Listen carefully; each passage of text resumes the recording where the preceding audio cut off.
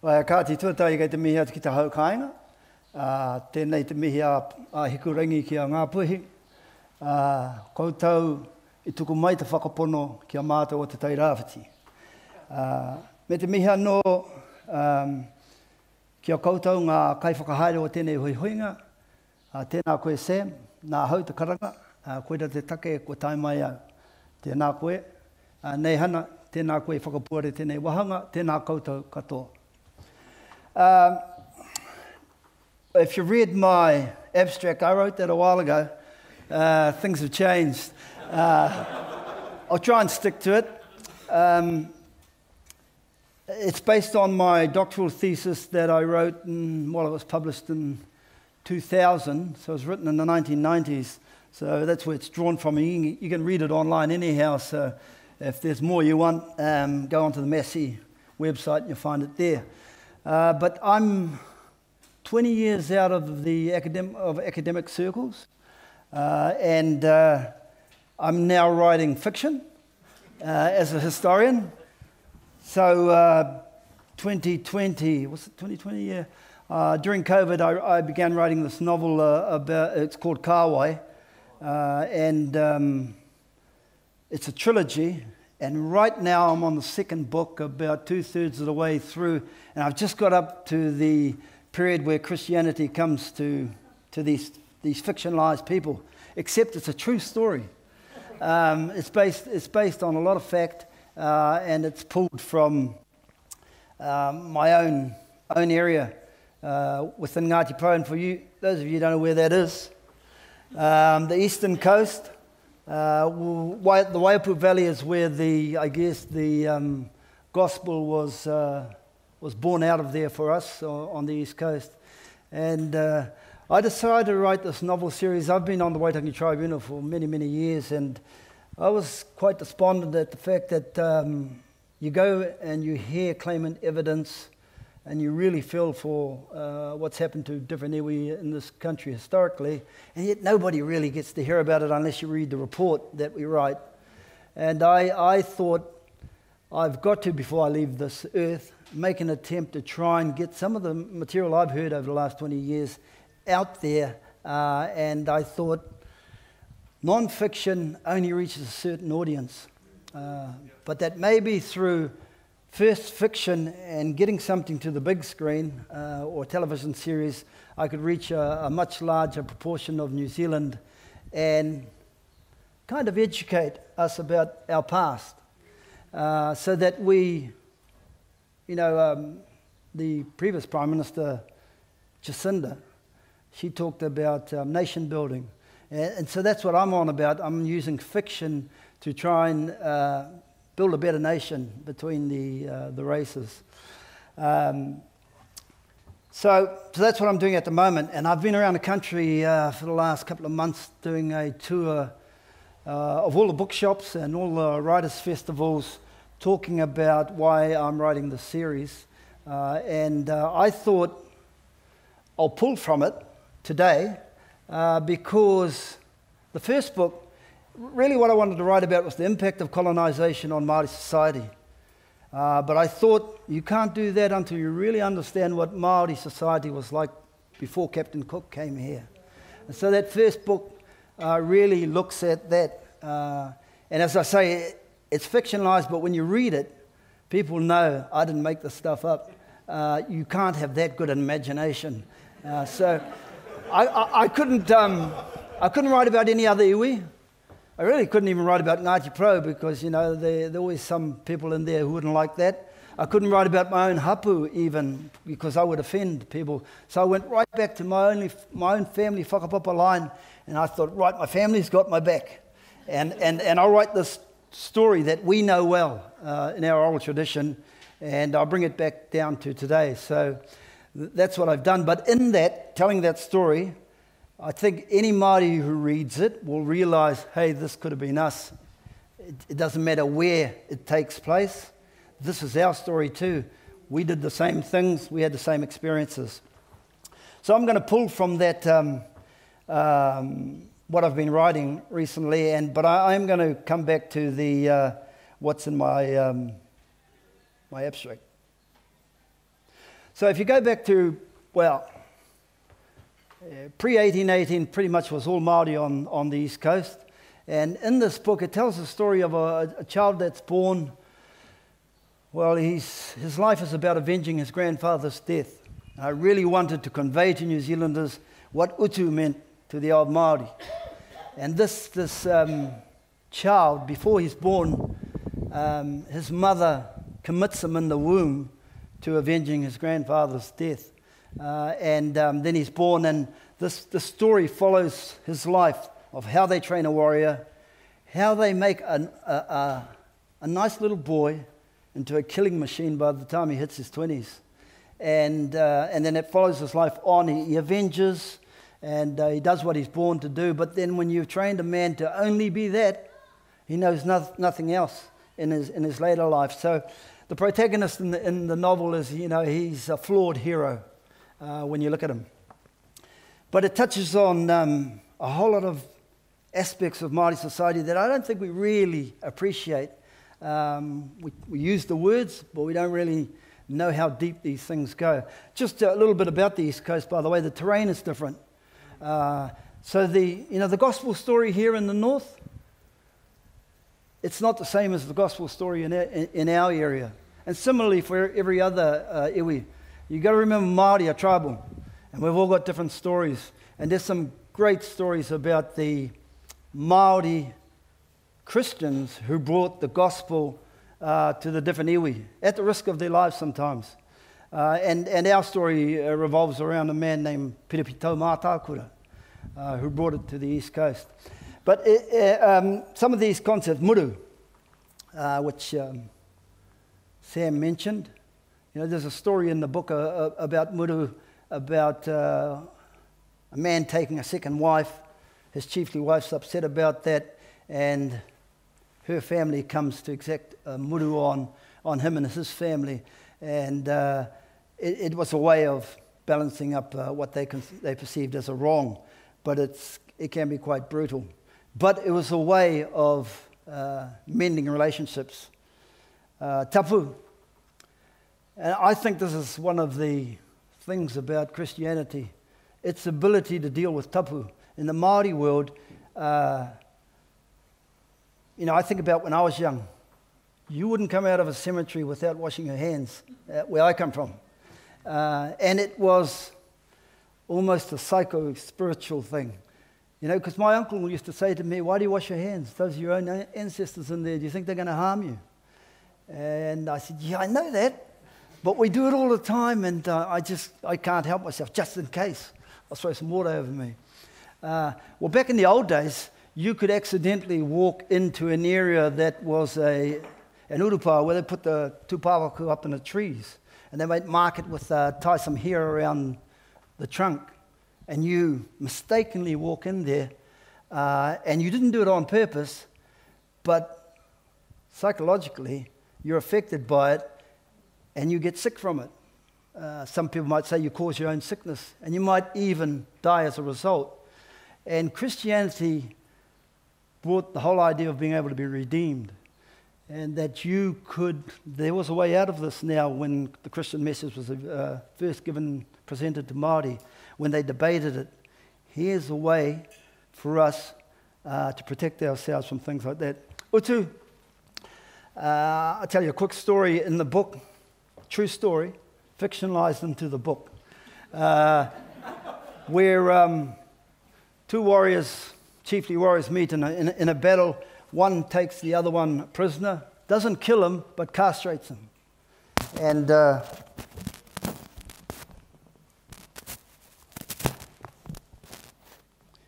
later in another battle, should have killed him, he catches the culprit, has him brought down onto the beach. They dig a hole, bury him up to his neck in the sand, and then he has his wife come out, and he's being fed as the chief, and he says to his wife to feed this chief who's in the ground. And so she mixes up kumara. She mixed up for the chief kumara in water, but she urinates in front of him in the kumara and mixes it. and she feeds him. And the chief, knowing that he's going to die, says, e tu, te rangano hoki, te reka o tō kai. O tu, how sweet the taste of your food is. As Shakespeare would have put it, rich gifts wax poor when givers prove unkind.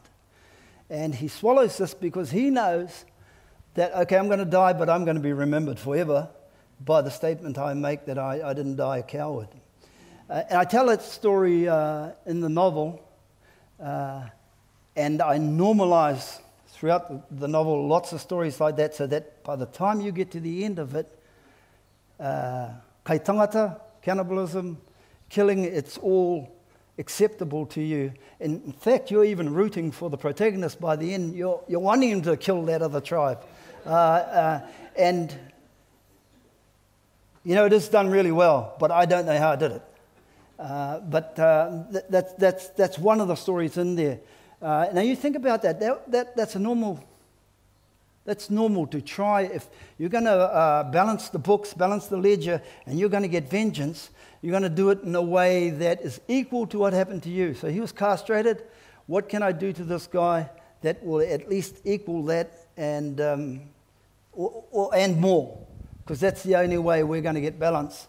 So you can imagine me telling you these stories, what the missionaries were up against when they got here in terms of dealing with Māori and the way they thought. Kai tangata, well, you know, for anybody who tells me that it didn't happen, I don't know what planet you're living on. You know, where I come from, we have places called Te Umu a Hinu Tūraha, Te Umu a Pākehā Nui, Te Umu a Mea, Te Umu a Mea, and I used to ask my uncles, well, what's that mean? Is that where Pākehā Nui put a hangi down? Or is that where Hinu Tūraha put a hangi down? And they say, almost. That is Hinu Tūraha's hangi. She was the food in it. And they're all over the place on the East Coast, places like that. So, you know, it was common right up until, on the East Coast at least, till the late 1830s. In fact, we say on the coast, nā te hāhi I tango atu te kiko tangata I ako niho. It was the church that took human flesh from my teeth. And if you wanted to start the Māori Battalion guys tell me this when I interviewed them, if you wanted to start a fight with another tribe when they were drinking, that's all you had to say is, I had your tipuna's flesh in my teeth. You can imagine what that would do. And the other point I wanted to make about that period pre-1818, the chief's word was final. And when everybody lived close together, all he had to say was, this is what we're doing. And I know in the Waiapu, the big chief there at one time was Uenuku. He died in 1840, just before the treaty was brought. And he had said that we are making peace with certain iwi, and that was it, final. Nobody was going to go against that. So, the first intrusion by Europe on our coast was muskets, not brought by the Pākehā to us, but brought to our cousins up here, our Ngāpuhi relations. But I mihi to Ngāpuhi because it is through what happened that the gospel came to us, through our people being brought up here as prisoners or slaves, although that word doesn't really describe the relationship. So in 1818, Hongi Hika led the first forage into the East Coast, and our people did not know what a musket was. In fact, the chief at our pa called out, Haramaie nā whā mamaku, ki ēnei whā mamaku. And he was talking about the branch of the mamaku tree, long and brown, and underneath it's silver. That's all they could relate what they were seeing in terms of the pū tōriri. It looked to them like a mamaku branch. So bring your mamaku branches, see how they go against our mamaku branches, which they're talking about their taiaha. They had no idea of the power of these things. So you can imagine how quickly Pa were overthrown in 1818, but only to a certain part of the East Coast. In 1821, Pai Marire came next. And then in 1823, Ngāti Whai, some of our relations over in the Thames area came as allies. And it was pretty tough on our people. And the estimations there is that half the population was either killed or taken as prisoners back north. And it was only those who escaped into the hinterlands that survived it. But When Pai Marire came I believe he had a conversion of his own, a Christian conversion of his own, but he brought his wife back and wanted to make peace. And there's this great story of him sending Tautāoriri, his warrior, with 2 women, the one of which he had taken away and made his wife. And they walk into the heart of Ngāti Porou, Whakawhitira pā, the biggest pā, as I understand, in New Zealand. It was a mile long, on a flat. And these 3 people walk into the pā. You can imagine, it was like hungry dogs. 2,500 warriors in that pā that's going to eat this guy. And he walked in, and all he had a musket, he had a belt, and he had a dress around his waist. And they say that he was an amazing looking person. But it was a tatau pounamu. That's the way on the coast, at least, that you made peace. You did it with women, so you signaled to your enemy, this is a peaceful mission. You can kill this guy if you like, but first, hear us out. And then in 1823, Uenuku, on behalf of everybody, said, we'll make peace with them. And from then on, there was a interaction between the north and the east coast up until the 1830s. There was no more fighting between them. We had other iwi to deal with other than Ngāpui. In 1833, so you have all these Ngāti Porou who are living up here as prisoners, slaves. Some are married in, they marry in during this period, but others get the opportunity to come here to Pākehā, to the mission school. And over a 10-year period, some of them are educated and they come to understand the Bible.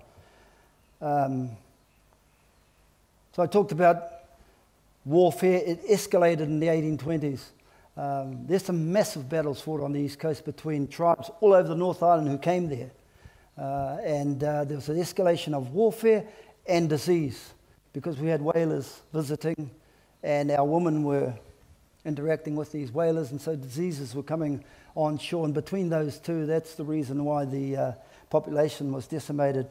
And then there was the head trade. A lot of people blame the missionaries for the stopping of tattooing of the head on males. A lot of our males, you were a walking target in the 1820s if you were wearing a moko.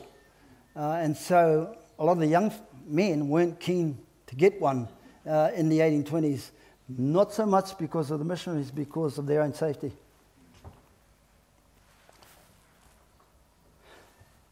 So in the 1830s, get to the story of Taumātākura, in 1833, there's a whaling ship off the shore, out from the Waiapu, and it's trading, and something goes wrong. The Captain Black, it's the Elizabeth, says that the reason he took these people north was because the winds came up. Others say that some of his sailors hadn't come back.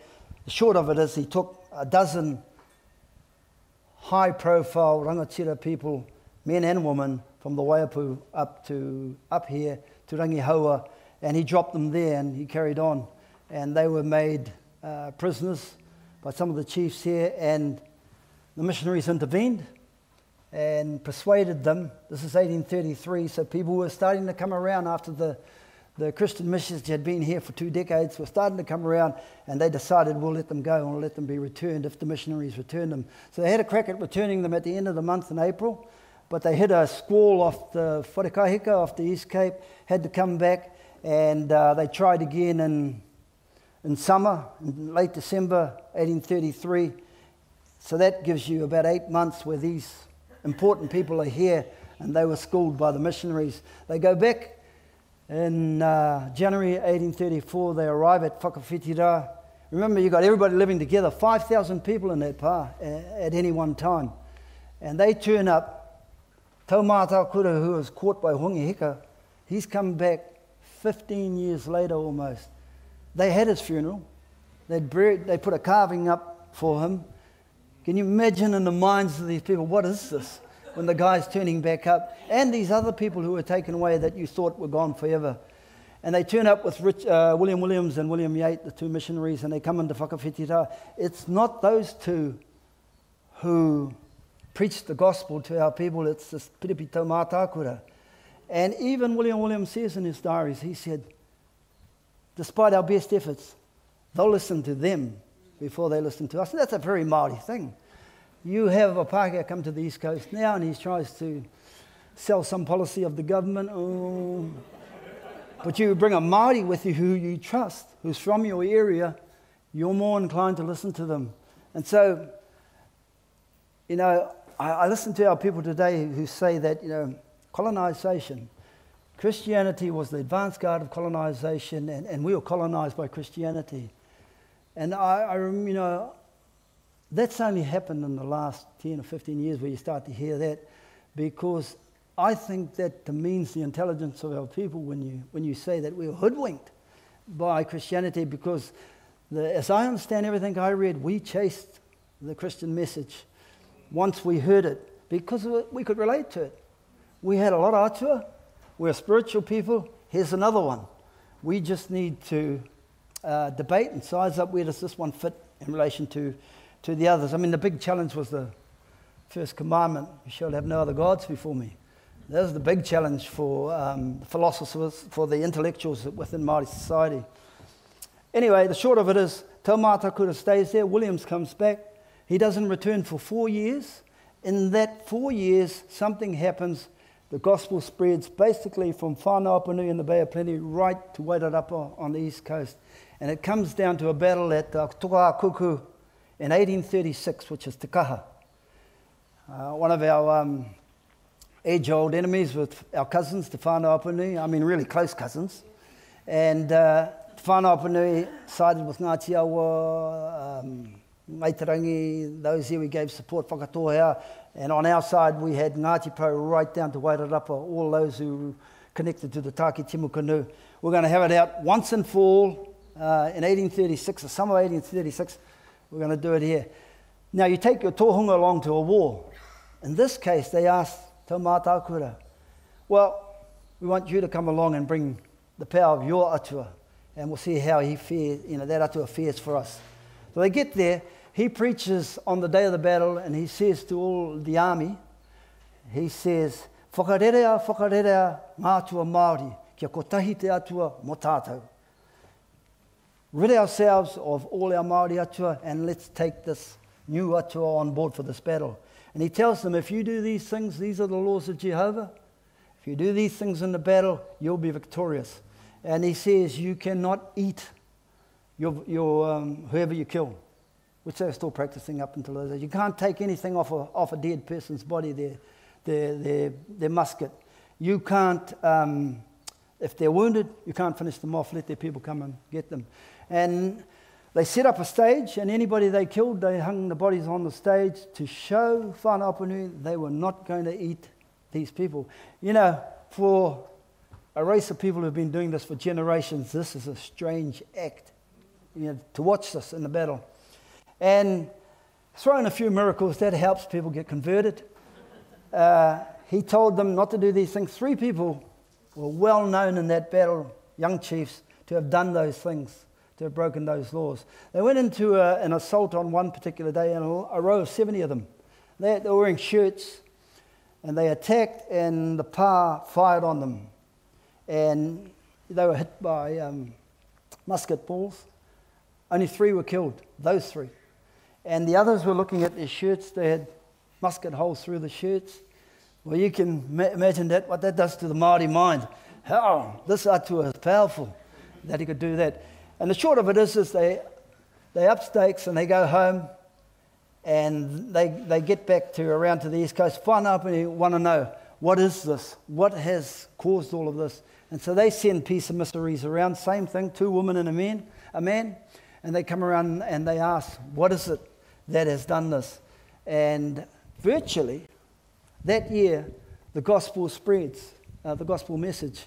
And that's why in 1838 when Reverend William Williams comes back and he sees what's happened, they're practicing church on Sundays, they've built chapels. He says that you can't put this down to your missionaries. He writes in his diaries, this is the work of the hand of the Lord. It's the only thing that can explain it. And sure, there might have been a chasing after fashion for a lot of those guys, but I think when you read some of what they said, that there was a real change of heart for a lot of those, a lot of that generation. I just wanted to talk about how Māori they were in those days too. Kapo whetu, great story at Waipiro Bay. When William Williams came in 1840, he baptised a whole lot of people, and this chief, tall, dignified warrior, this is the relationship of the Williams to Māori in 1840. Kapo whetu listens to William Williams say to him, okay, sir, when I say ko au, when I say tazai, kapo whetu. Sorry, when I say, what is your name, you say tazai, kapo whetu. And that in Māori, he used to say, ko au, ko kapo whetu. And he leans over William Williams and pats him on the head, and he says, Pākehā, ko te kawau anake e karangana tona ingoa, ko au. Pākehā, it's only the shag that calls its own name, ko au. It's just a foreign thing to him to have to say that. But what it shows you is in 1840, the relationship of Māori to the missionaries at a time when we were the majority in the country. The 1840s, the impact of the wars up here with Huneheke and in Waido, that all filters back to the East Coast because of the relationships that are going on between those people. And you certainly find in the 1840s a peak in about 1846 of the hurihanga o Ngāti Porou ki te whakapono. That's how we say it, the hurihanga. The turning of Ngāti Porou to Christianity. It's not a wholesale conversion. It's taking Christianity with their own beliefs and shaping what they need for themselves. It comes down to the threat of land being taken in other areas. And whenever William says there's a turning away from church services, a lot of the time it's got to do with the economic prosperity that followed, where they're out in the wheat fields. You know, they say on the East Coast in the 1840s, ura ana te whenua I te wheatie. The place was covered with wheat, supplying the Auckland market. In 1841, I think you had the gold rush in Australia, where Auckland was providing for that market as well. So there was a lot of prosperity.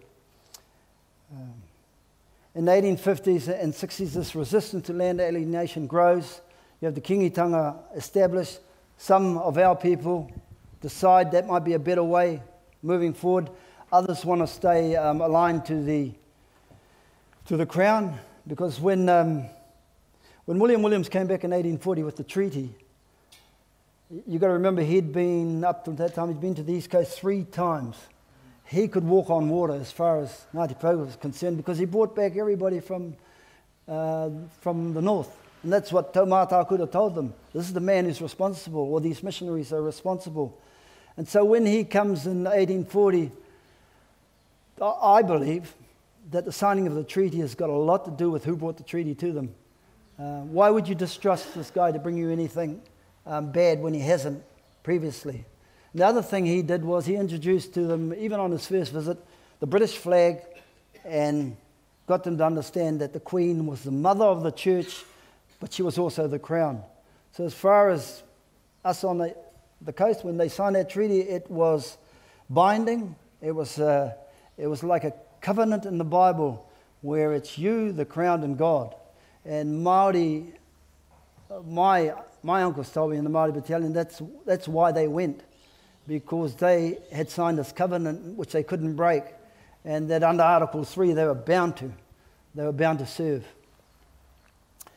And so we have some who fall to the kingitanga and they leave to fight over in other places. And then following that in 1865, you have the Pai Marire religion coming, and we have an internal war on the East Coast. A lot of us turn to the Pai Marire faith. But there's a thing about Māori, they'll turn back, give them a bit of time. And when they lost, they all came back into the Anglican fold. And then, of course, Te Kooti. And if you know the story of what happened to Te Kooti, and a lot of his people, a lot of our people were followers, can't hardly blame him for what went on there.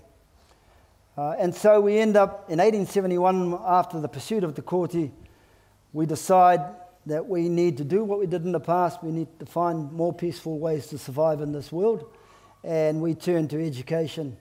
And a lot of people say Ngāti Porou's in every government department, every school, all over this country. It's because we were a generation ahead of everybody else to get educated. In 1871, Rapata Wahoha said, Ngāti Porou, put yourselves to school. This is the future. He went to Australia and he saw what was coming. And so there was a focus on three things: your culture, that's your marae, on your church, which in our area is the Anglican Church, and on education. That's where the investment went from the 1870s onwards. And, I have to acknowledge that those generations who did all of that, because, I'm a product of it. And, that whole Christian message coming right back to here, to Pākehā, comes down my whakapapa line and reaches me, so I have that to be thankful for. Wē anō rā, tēnā koutou, tēnā koutou, tēnā tātou katoa.